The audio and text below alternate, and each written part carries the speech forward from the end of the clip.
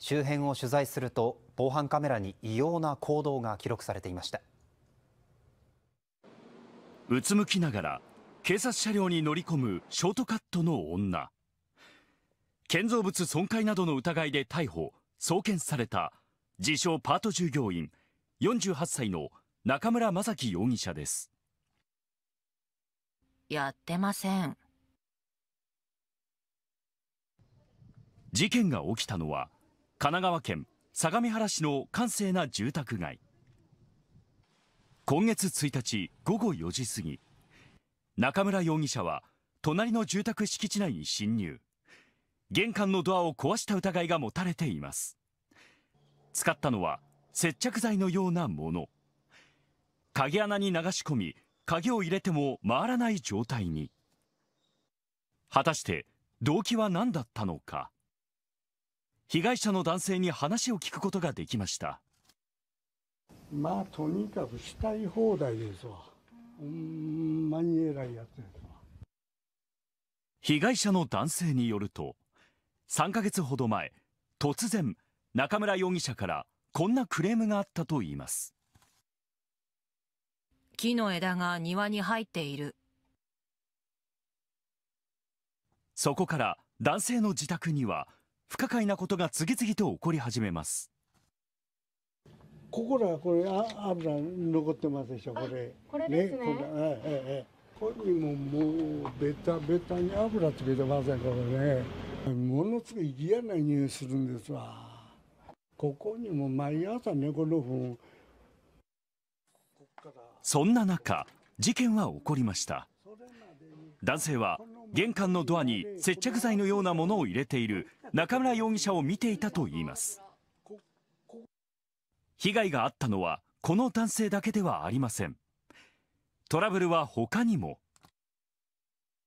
近所の方によると、4年前にこちらに引っ越してきた中村容疑者は近隣住民とたびたびトラブルを起こしていたといいます。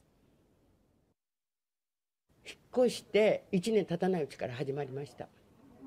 これ全部おしっこです。ひどい時は猫の毛までついてます。おしっことうんち。